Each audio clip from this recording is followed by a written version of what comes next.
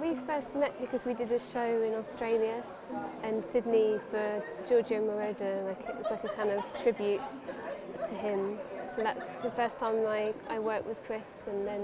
And you were doing your finest Bowie impression. Yeah, I was doing Cat People. It's amazing. Which was great. I'm Chris Wheeler, and we are in the Hub in Edinburgh, in the Royal Mile. I'm Anna Calvi, and I'm in the same place. So loads of the tracks have already got loads of nice strings on the album and stuff, and it's quite straightforward to hear that and then do a version. But with Eliza, it was because I got access to the stems of the record, so just Anna's vocal on its own, you can strip everything away and re-listen to it and think of things in half tempo and really sort of get away from the original. And that one was a kind of total reinterpretation and bit busier in the strings, and the choir go all a bit mad, and it was definitely the wild card track, but ended up being quite successful, so it was nice. Yeah, it was really nice. When I write, I often kind of imagine trying to make non-orchestral instruments sound like an orchestra. It's very much about tension and release for music.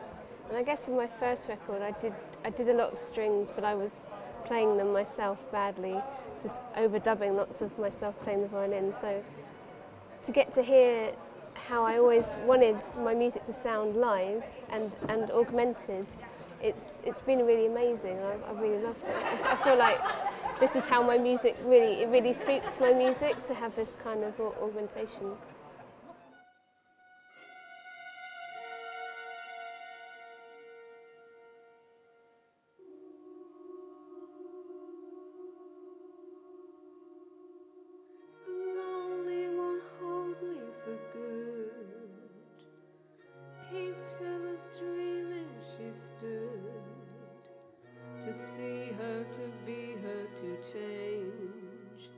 As if like a kiss we're the same.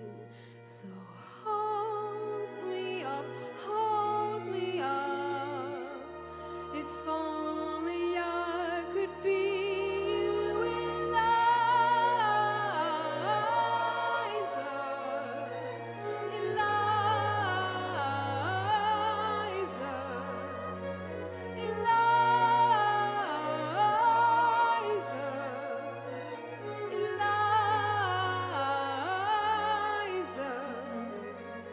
you, sister, my pistol below. If you could know all that I know, I'm falling, no warning away. Tomorrow's too late. So hold me up, I know that I could be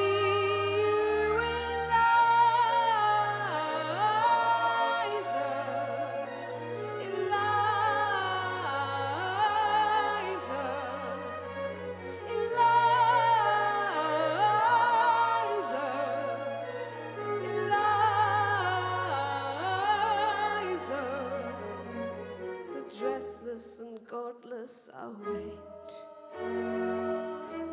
to leave this soul.